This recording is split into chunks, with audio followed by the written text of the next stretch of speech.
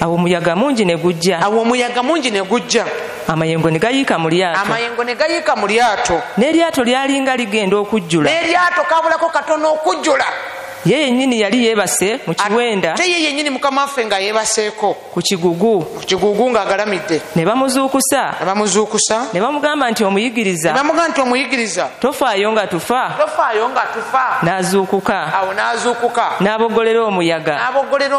N'agamba ennyanja nti sirika. N'agamba ennyanja yali efuukuse nti sirika. Teeka. Omuyaga ne gukankana. N'eba nteefu nnyo ennyanja. N'abagamba nti kiki ekibatiisa? N'abagamba lwaki mutidde? Temunnabakuba kukkiriza.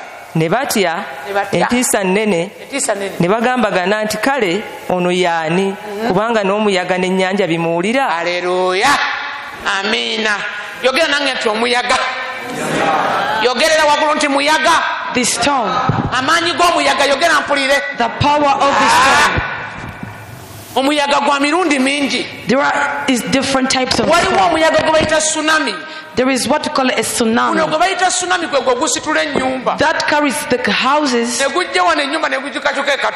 it throws them to Katoke. And there is a storm that just shakes the, and there is a storm that takes off iron sheets. But I'm going to teach about the storm. When I'm teaching about the storm, there is someone who has been hit by. Hallelujah. Storm doesn't fear educated people. Business. Doesn't fear businessmen. It comes in its way. In every time it wishes. When I sing about storm, speaking part of the life of a person. There are things that were created to be within our lives.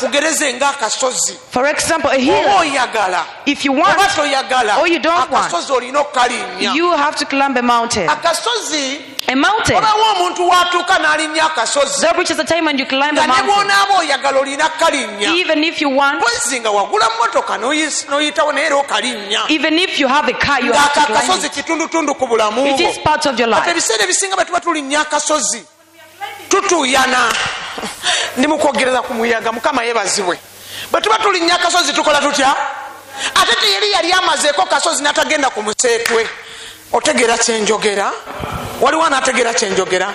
Tewaliwo yali amazeeko kasozi n'atagenda ku museetwe. That's why yensonga lwaki akasozi bwe tuba tukalinnya tutuyana, we sweat, twogera ebigambo bingi, we speak a lot of words, oluusi ne tukaba n'amaziga, sometimes we even cry, sometimes we weep, wabawo okufuba, there is wabeerawo okutuyana, there is sweating. Naye manya kino, but oluvannyuma lw'akasozi after a hill there is a free or a settled land. You cannot climb only mountains. You look at the world as it was created. As I'm walking, I cannot grow out without climbing a mountain. If you want, if you don't want, there is a time you reach and you climb up a mountain. Even if you know how to run, you decrease on your muscle. When you're climbing a mountain, you sweat. A mountain brings sweat. But if I don't help me to finish, you're going to go on a gazetted land. Hallelujah. Praise the Lord. When we finish a mountain, they slop. And they found a valley. God is so wise. Who wants to take water? Who wants to take water? The walls of our village, when we're going to the well, we go running.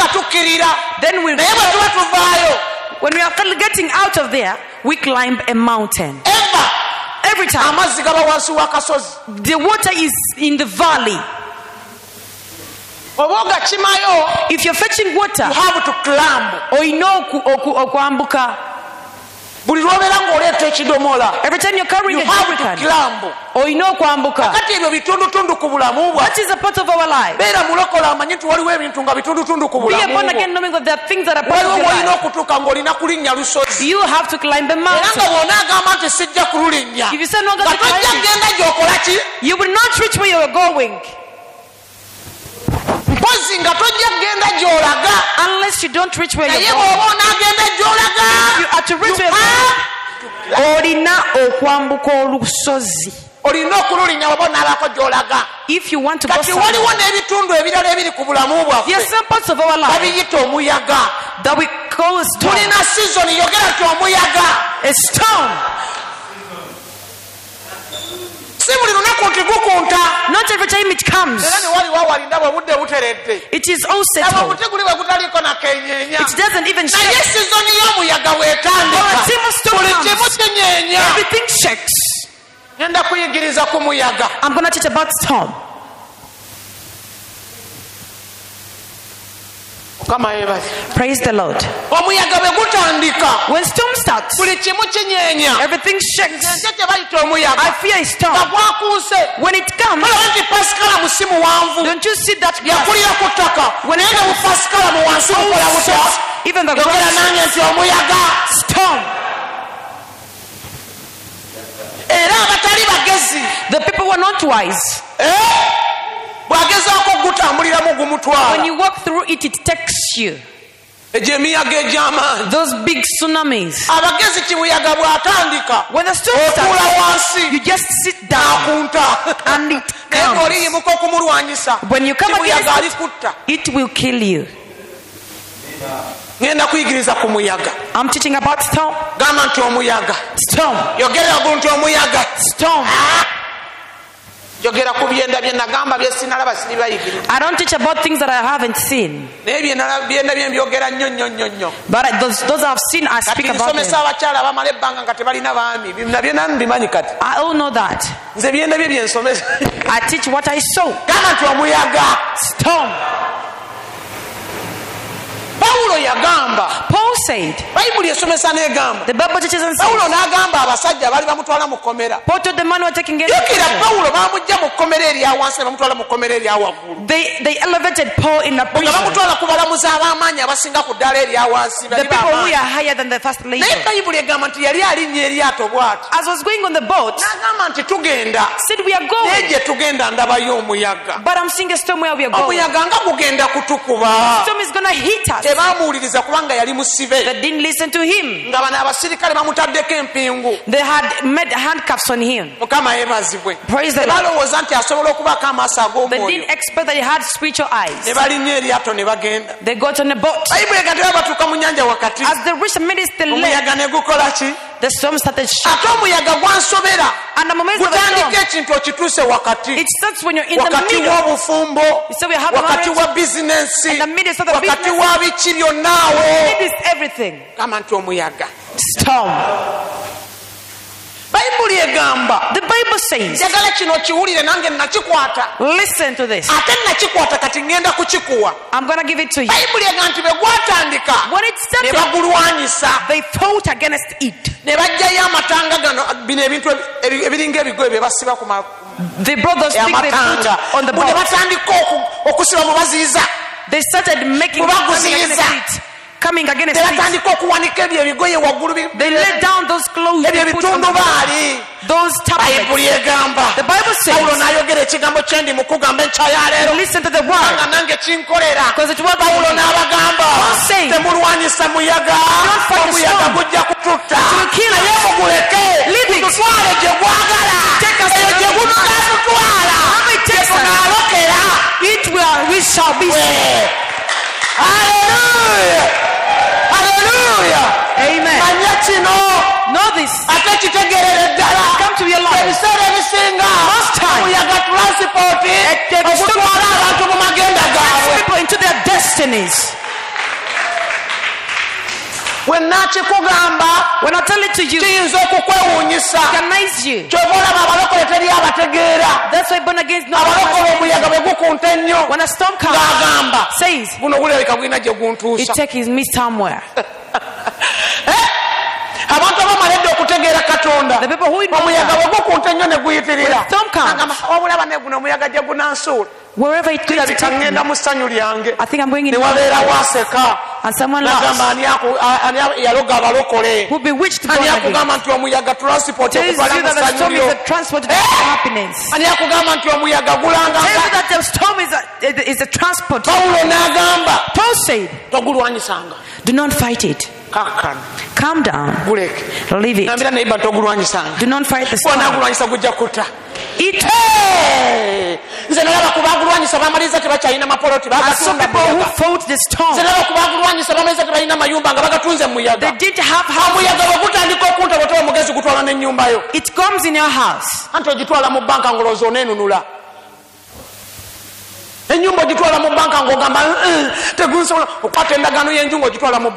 You cut the lantern and you take it to the bank. You put your house in the bank. You want to sell it. Is it season? To see now. Times that we face as the snow. In times you reach when it is hitting you.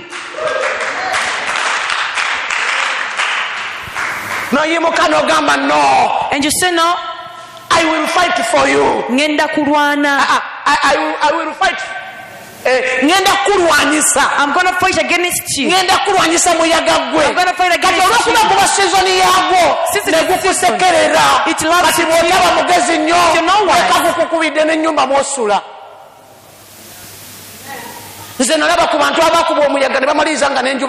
I saw people we are hit by the storm and they gave up the house. And they had to be in it.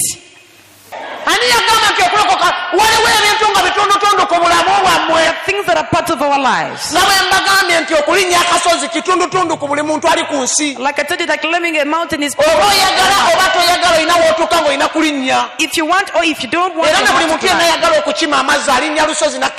and everybody wants to face what it doesn't. Have you ever seen a way without under a mountain? Why don't you understand the things of God? Jesus Christ said that I've seen you fail to understand my teaching. I want you to understand this and understand there is no well that you fetch water and it is not under a mountain. There is no well that you fetch water that is not under a mountain. Climb it.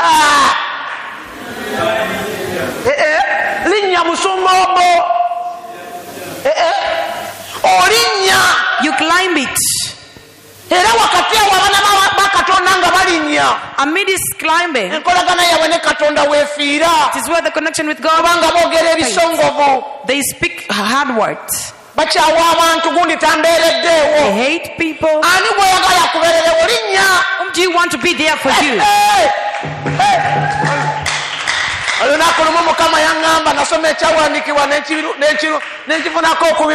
One day God told me that David encouraged himself.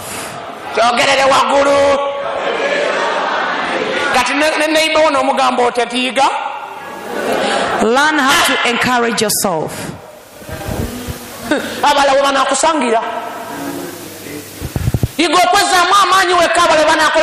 Learn how to encourage your own self. They will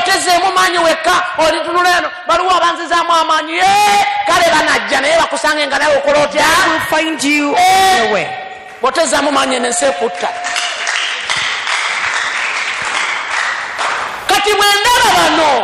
When I see this, the Bible says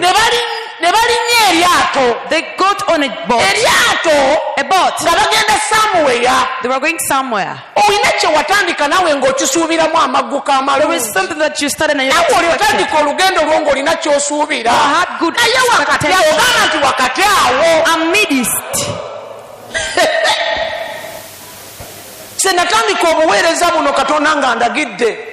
Omanyi waliwo oluganda tubadde twogera naye ndowooza abaana bange tubadde tuli mu office tubadde twogera ku bulungi bwa Katonda. We are speaking about something. Nga tudiscussinga ku Mukama. kati muwala wange olishira n'agamba lwaki maama katonda bw'aba akugamba ekintu akugamba magguka takubulira challenges. Doesn't tell you about the challenges. Katonda kati asobola okugamba Mire oli musumba. Can tell you that Milly, you're a pastor. Naye ebiri kukola okufuuka omusumba. But the things that will make you be a pastor doesn't tell you. Yogere. Ayinza okugamba nkuwadde ensi ye Kanani. I've given you Canaan land. Kumbe mulimu abakanani bolina olwana nabo. They are Canaanites. Kati ye bwakugamba nti nkuwadde ensi ye Kanani. When he tells you I've given you Canaan, abakanani ye abatabalaba. He doesn't say those people who stay in Canaan. Ye abalaba mazima ge. He sees his trust. His truth. When he says I've given you Canaan, you dance. What amazes you is to find Canaanites. See, God gave me this nation and yet there are people living in it. What it means, I cannot give you Canaan without having challenges to the thing, sorry.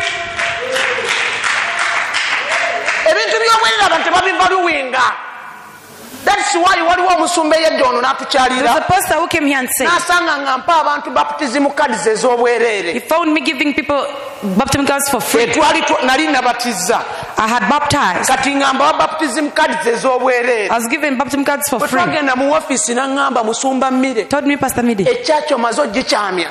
You've put the church astray. And you've put it out. Why do you give them the baptism card for free? If you give them for free, when he goes back home, the child is going to hear it. If not, they're going to use it in the toilet because they didn't pay a price for it. But if you bought it 10K, if you bought it and you got it, you put it in a frame, what's with it? Because they bought it with money. That means you're disorganizing those people. Learn how to pay the price. That's why they can give you the land and you find Canaanites. That means you fight with them, you will treasure that nation. Hallelujah! Hallelujah! Clap for the Lord.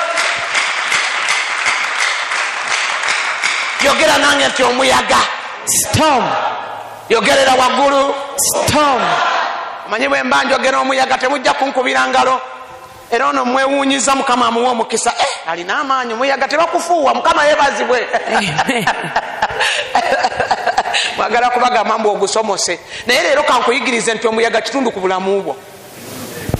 However you are prayer woman, however you are prayer man, however you are rich, however you are poor, as you see the world is torn, why does it exist? It is beneficial. That's why he put it. It's beneficial in the nature. If you jeer it, God put it to do something. The Bible says, I read the scripture. David was saying, it says, storm strengthens the trees of a forest.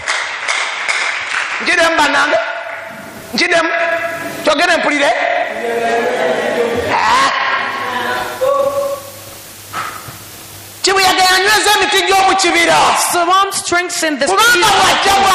When it comes,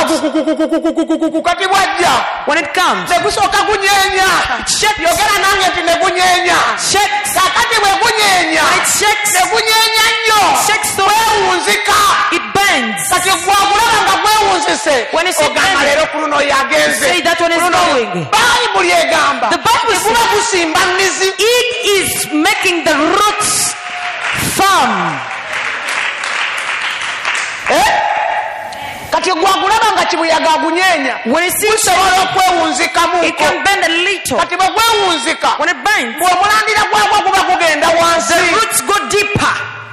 gwe gwalowooza gugwa You think it's falling. agamba nti kibuyaga Stop. kibuyaga yakola atya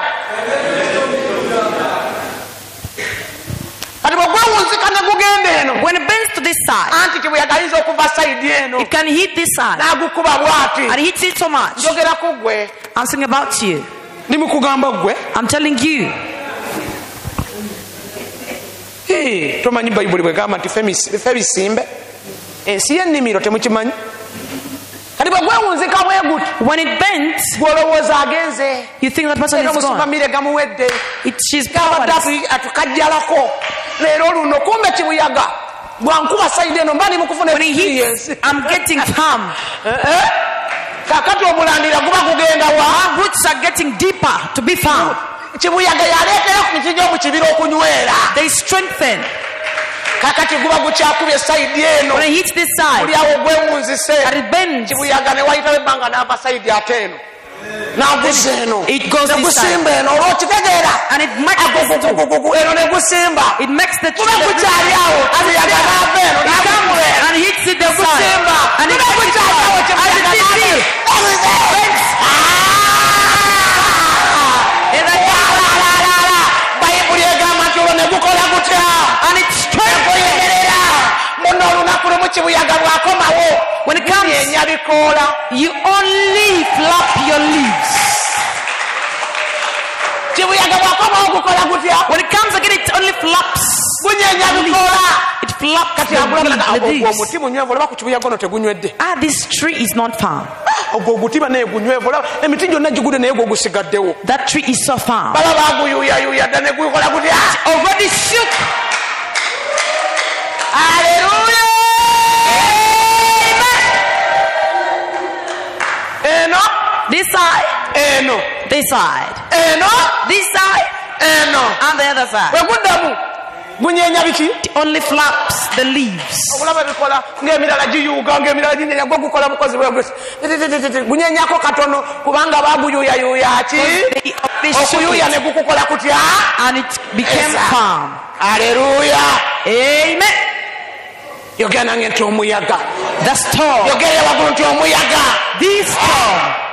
tutandika ebintu nga tetusuubira kibuyaga We start things not expecting a storm. tetumusuubira mu pulogulamu We zaffe don't expect it in our wali program. otandika edduuka eryo tewasuubira kibuyaga We don't expect storm. naye ogenda okulaba nga waliwo ebikwegattako There are things by'otaasuubira that I don't knew you didn't expect. aleluya Praise naye the Lord. manya kino Know this. nti kibuyaga This storm anyweza strengthens.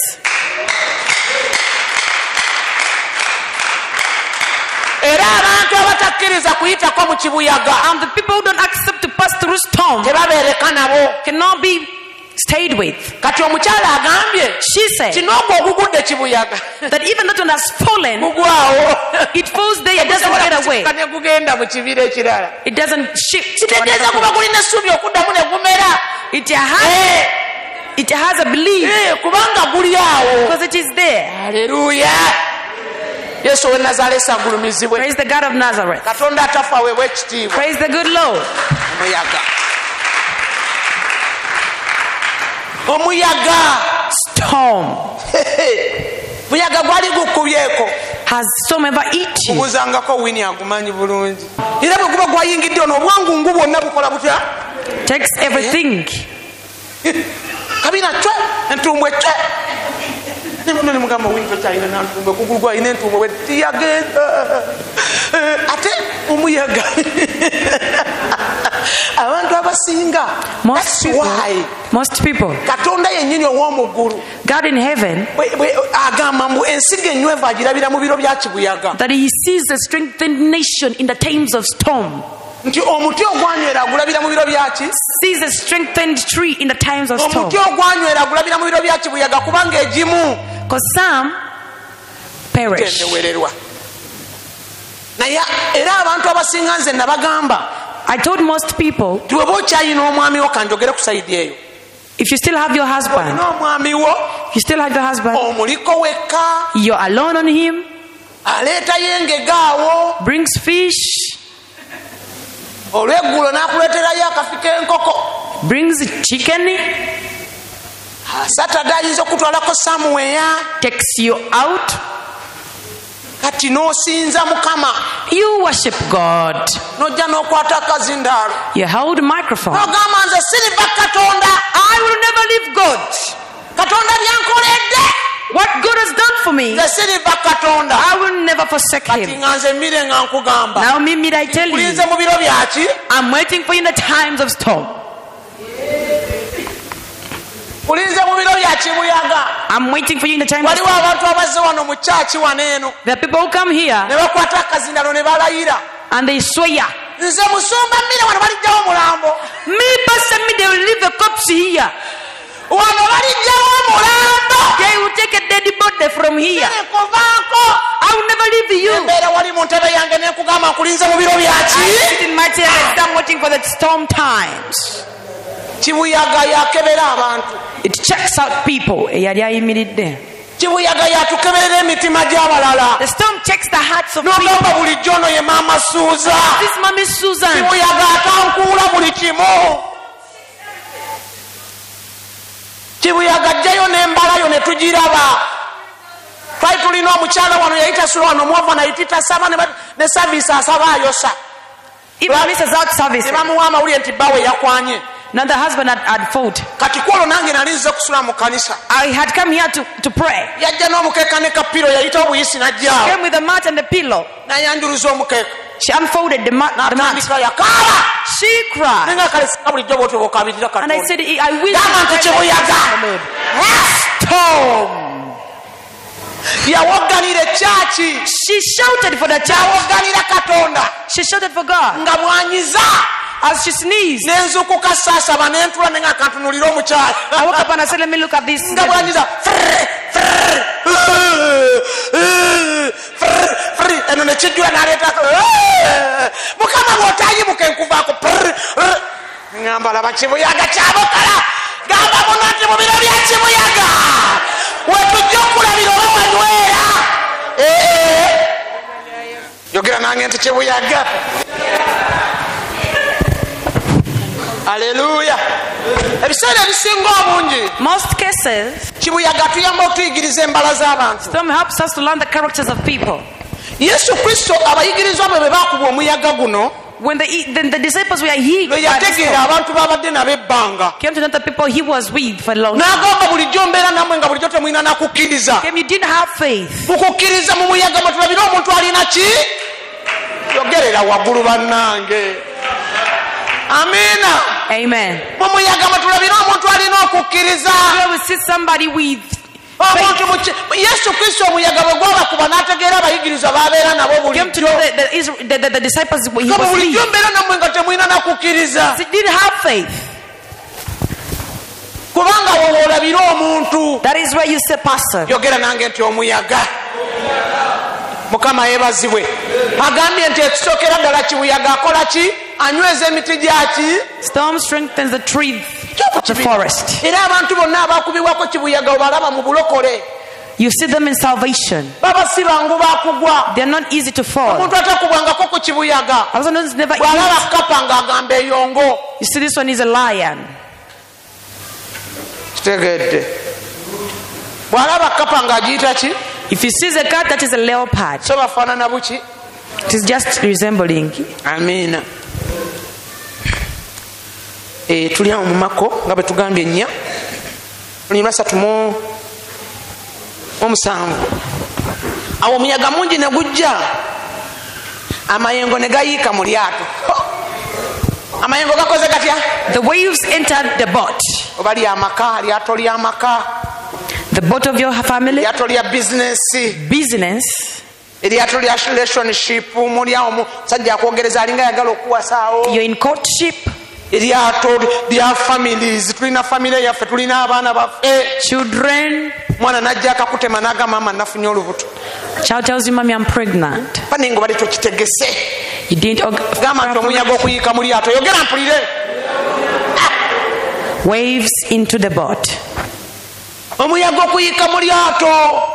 waves into the boat. Nawe walinnya eryato eryo ng'olina gy'osuubira okugguka. You had expectations. Nawe walinnya eryato eryo oba lya bufumbo oba lya bizinesi ng'omanyi ojja kutuuka. Whatever it is, you expected to reach. Naye bw'ogenda okulaba wakati awo omuyaga ne guyiika mu lyato. But amidst their waves entered into the omuyaga guno boat. gwa tabbu sebo gwayiika mu lyato. It came into the boat. Gwayiika mu ki?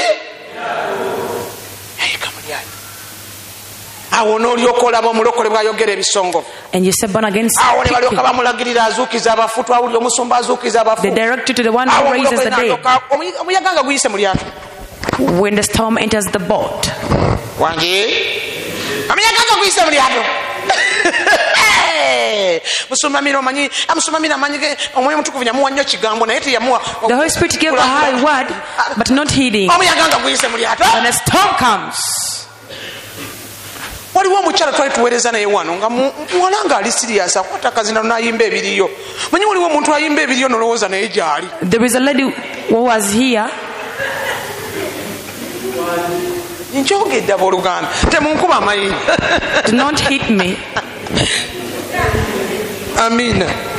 Kati nga bw'ayimba. She used to sing. Ng'ayimba ebiriyo kegamba engeri yeyogeranga Katonda. Nga manyi amuva eno. The way she spoke about God. Naye bwe yakwatanga akazina nga manyi Katonda kyalaga kyategeeza. And I thought what she sees. Kireka kye yali alaga bw'ati. Kyova olaba omusajja omu mu Misiri Pawulo Kafeero omugezi yagamba nti fe abayimbi tukwanya mukka. For us we con with breath. Mukka gwange gwe nkozesa n'ennyimba ne nkola bwenti abakazi ne banneegomba naye mukka tomanyi munda. But you don't know inside. Kati olw'okuba yali ayimba bulungi. Since she had a good voice. Kali nga bw'aba asinza nga ndaba. When she's worshipping. Nga amanyi nnyo Katonda. I thought she knew God. Naye enviiri zamba ku mutwe omuyaga bwe gwayiika mu lyato. When the waves entered the boat. Omuyaga bwe guyiika mu lyato lw'otegeera omuntu. It is when you know a person. Abalokole abanywera tubalaba omuyaga guyise mu ki? We see strengthened born again when the waves enter the boat. Tulabira okukkiriza kwabwe. Kibuyaga asaasaanya ne famire. It even scatters families. Kibuyaga nga yayingidde mu maka when it enters a family. Kibuyaga yuzaamu ne family. It tears up families. Kibuyaga asomba era bw'abayingirira guno obwangu ng'obutonotono abusitula. It takes all these small things. Ky'ovolaba Pawulo yagamba. Paul said. Bw'onaagulwanyisa gujja kutta. When you fight against it, it will kill you. Kati Bayibuli egamba. The Bible says. Nti bwe gwabakuba Pawulo ye omuyaga bwe gwabakuba. When it hit them. N'agamba abasajja. Told the men. Temugulwanyisa. Do not fight it. Muguleke. Leave it. Kubanga nze ekyaddala mu mubiri muno. In the physical body, I've seen people fighting the storm. When it hits them, they sell the land. Why don't you wait for it?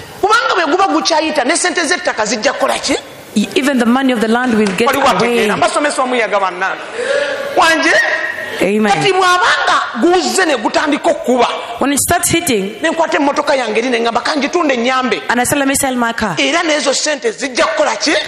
that money will go. Calm down so that storm doesn't kill you. Down so that storm doesn't kill you. You fight. I see people going everywhere. Pastor, do you remember me? You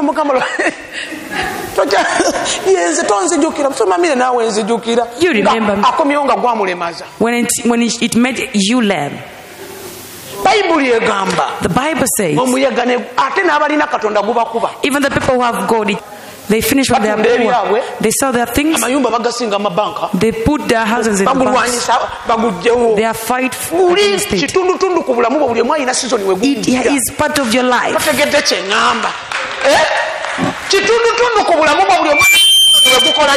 It is part of your life. You don't call it, but it strengthens the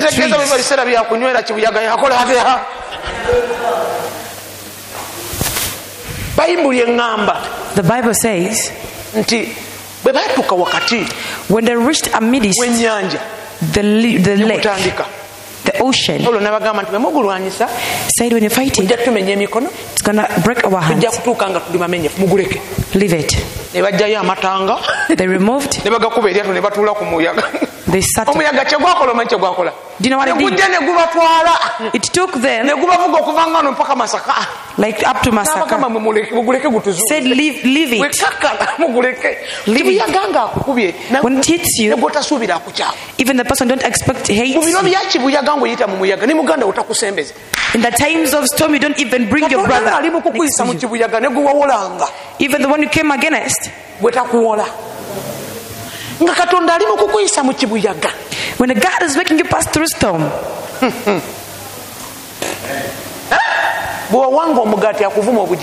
The one you gave bread tells you that you're stupid. Omuntu abakuba omuyaga nga mugamba Katonda alina kyamunenya ani yagamba nti buli muntu alina wayita Katonda abamunenya. Who told you that everyone who is passing through something God is? Leero njagala okubagamba nti si buli alina wayita nti Mukama amunenya. I want to tell you that not every person who is passing through storm, God is condemning him. Alina ebyakola eyo mu nkukutu Katonda kyava mukuba gwobiraba. Do you see them? Alina byako Katonda nsomamira banange kyovora Bayibuli agamba nti Yobu bwe yali mu mbeera y'omuyaga gamba nti omuyaga. When Job was in a storm, wakuba Yobu ate ne gukamala guli ku Yobu gwekaalisa ne gumutula ne ku kibega. It hit Job so badly. Muno mikono gye be yayambanga Yobu yali mugagga. He was rich. He used to help people. When the time of storm came,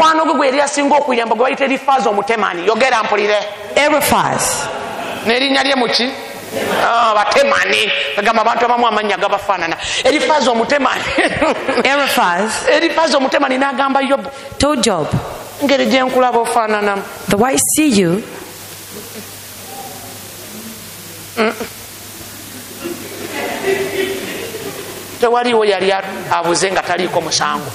no one has ever been like this without having a sin.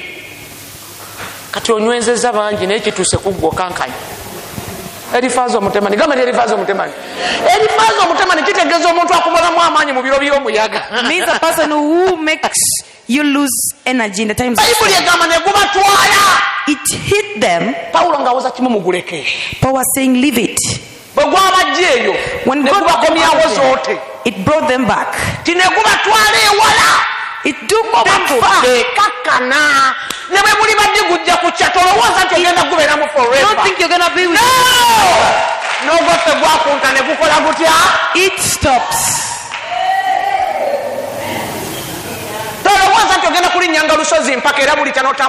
Don't think you're always going to climb mountains. As they were there,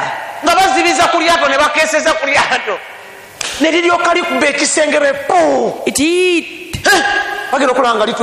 Then it settled on the rock. The Bible says they didn't even know the island.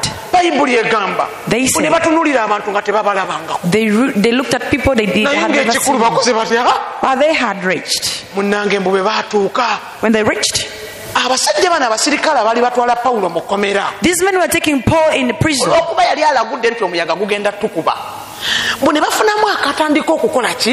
They started believing in him.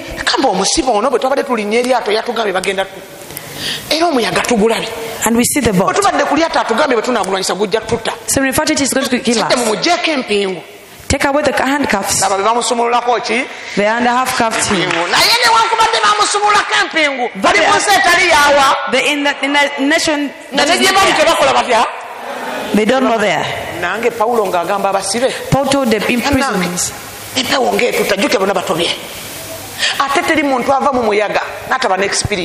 There's no person who gets out of the storm without having experience. There's no person who finishes the storm and doesn't teach others.